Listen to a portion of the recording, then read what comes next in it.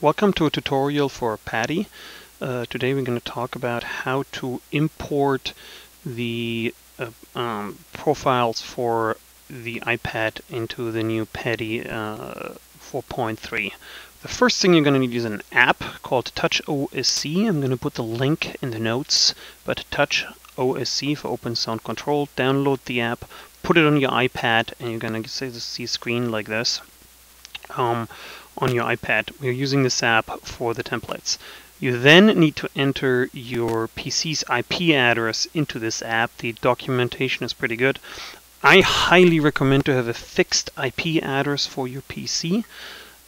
That way you do not have to enter this address every single time you are starting a new session. There are plenty of tutorials out there how to have a fixed IP address for your work PC in your network if you don't have this. So we're done here. Now we need to get the actual profiles, the actual layouts into the iPad. In order to do that, we hop over to the Paddy website. Let me get that, 1 second. And again, I'm going to post a link on the Paddy website. There is a new profile downloader.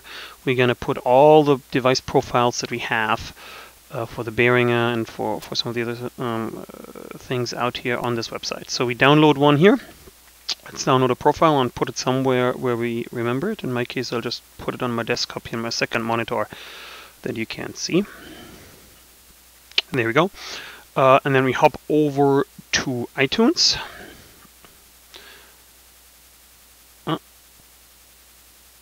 One second. Not quite sure where my mouse is here right now. Still seems to be saving the... There you go. All right. So here's iTunes. In iTunes, you find your iPad connected with a cable. Go to the applications. In applications, find Touch OSC, and you will see files. Now, I'm not quite sure why I don't see any files here at the moment, but you should see files pop up. I actually deleted all the files that came with Touch OSC. But all we really need to do is take the file that we have and drag and drop here. Like so. Yeah, we drop it here, and again, I seem to have some trouble with the connection, but that's all right. It will immediately show up in your Touch OSC app if you do this. Okay, and then once you have it, you just on the iPad, click over and or go over and click on the layout that you want to use. Let's just use our Paddy Touch OSC layout with the whole. There it is with the whole setup. We click done. And there it is. Again, the documentation for Touch OSC is pretty good. You will do this very quickly. All right, now let's connect to Paddy. Hit the connect button. Once, twice. Let's see. It's a new session here. Let me check something.